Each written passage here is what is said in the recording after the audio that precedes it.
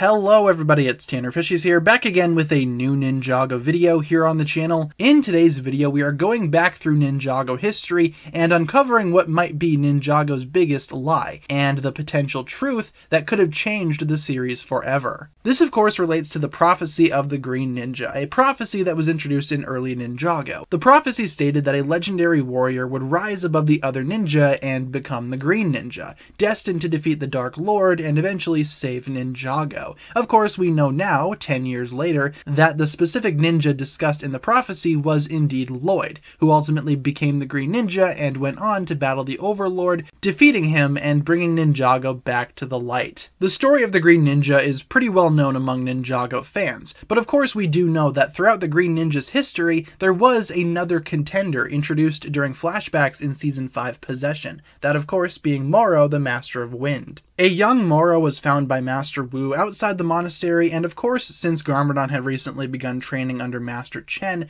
Wu decided to do a little training of his own and bring Moro in and train him in the way of the ninja. Ultimately realizing that Moro had an elemental power, that of course being wind, Master Wu realized that a young Moro had the potential to become the Green Ninja. Maybe this was the legendary warrior the prophecy spoke of. Moro began to train under Master Wu, but eventually Moro's darker side showed through. But Master Wu still decided to test Moro anyway, by placing the golden weapons around him, because the golden weapons obviously could sense who the Green Ninja truly was. But after the golden weapons rejected Moro, it soon became clear that he was not worthy of being the Green Ninja after all. And history was seemingly set.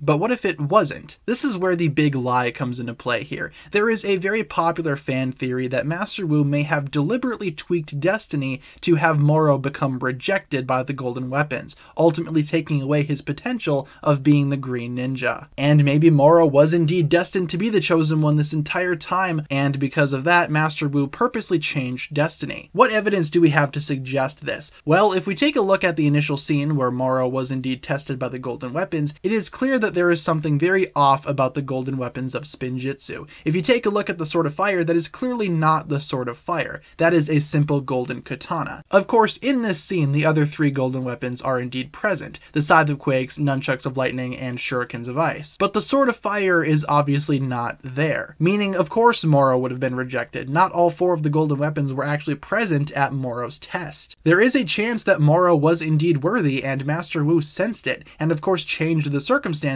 to make it so that Moro would become rejected. But why would Master Wu do such a thing? If he realized who the Green Ninja was, wouldn't he want to actually support whoever that warrior was and actually train him to one day defeat the Dark Lord? Well, yes and no. It makes sense to me at least why Master Wu would deliberately not bring all of the golden weapons to Moro's test. For one, as mentioned earlier, Moro was an extremely violent and arrogant person towards the end of his training. He eventually got it in his head that he was the best because he knew that Master Wu was training him for greatness, and he took that out negatively on all of his fellow trainees. It is very possible that Master Wu did not want someone with a corrupted heart to be Ninjago's greatest hero. He would rather the Green Ninja be somebody pure of heart, like we eventually saw with Lloyd down the line. Another question would be, how come Moro did not recognize that the Sword of Fire was not present at his test? Well, it makes sense to me that Moro probably would not have known what the golden weapons looked like, because I imagine Master Wu would have hid them away somewhere in the monastery, as they are extremely powerful relics and were most likely off limits to trainees, except of course for Moro when it came time for his test. And because of this, Master Wu could have easily swapped out the Sword of Fire with a random golden katana, knowing that Moro could not even tell the difference if he truly wanted to. As such, this trick was easy to pull off by Master Wu. Of course, we know that after Moro's rejection, he was desperately trying to prove destiny wrong, and ultimately got himself killed in the process, returning to Ninjago later on as a ghost. Master Wu would eventually wait until another worthy ninja was born,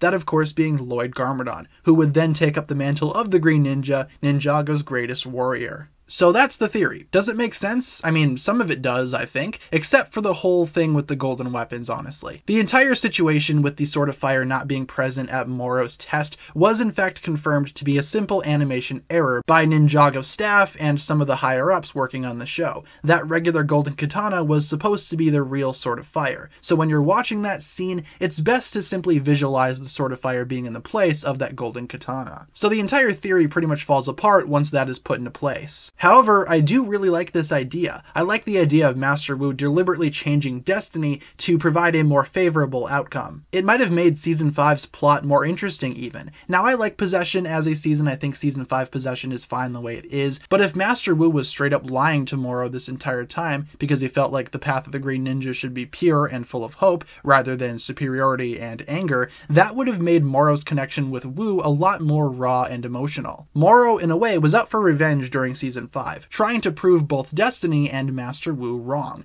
Moro's motivations would have been more personal, and he would have had more of a personal grudge against Wu if it was revealed that Master Wu tricked him and was lying to Moro the whole time. It would be interesting to see how that would have affected the plot of Possession. Would Moro have gone as far as to even kill Master Wu? That much is of course up in the air, but admittedly it would be pretty cool to see. Maybe Master Wu simply sensed that Moro could indeed become the Green Ninja, and as such he deliberately tricked him and changed destiny in order to make that not so. Maybe he saw a future where Moro went mad with power and decided to use his powers for evil. That much could be the case as well. Something that would never happen with Lloyd Garmadon. It is worth noting though that while Lloyd was indeed introduced as a villain, he was never truly evil. Of course, when Lloyd was first introduced into the Ninjago story, he was very much trying to follow in his father Garmadon's footsteps, but he always had a good heart. That much has been made very clear throughout the Ninjago show. Lloyd was always destined to be the Green Ninja. There's also several other factors that go against this theory being true. For one, elemental powers in Ninjago are usually a result of someone's ancestor having that specific power, and as such those elements are passed down genetically through the bloodline. That's another reason why Lloyd was chosen to be the Green Ninja. He was simply part of the family of the first Spinjitzu master, while Moro simply was not. There is, of course, a bunch of evidence going against the idea that Moro was worthy the entire time, and Master Wu simply deceived him in order to make it not so. However, that does not dismiss the fact that I really enjoy this idea, and I felt like it might have made Season 5's story a lot more interesting. For my final thoughts on this subject, I really enjoy this idea. I feel like they could have made this work into the story eventually if they truly wanted to. They could have went back and retconned some things or made some things in Ninjago's lore a little different to make this storyline fit into the series. I have no doubt that they could have done that. As this was still early in Ninjago, you could easily have changed a few things around. However, I am indeed happy with how Ninjago actually carried things out here. I'm happy with Lloyd being the Green Ninja, I'm happy with where Ninjago is, and I'm very much content with how Season 5 Possession actually turned out. So with that being said, you guys, thank you so much for checking out today's video. Let me know down below in the comments what you think about this theory. Do you think that Master Wu deliberately lied to Moro and maybe he was worthy this whole time,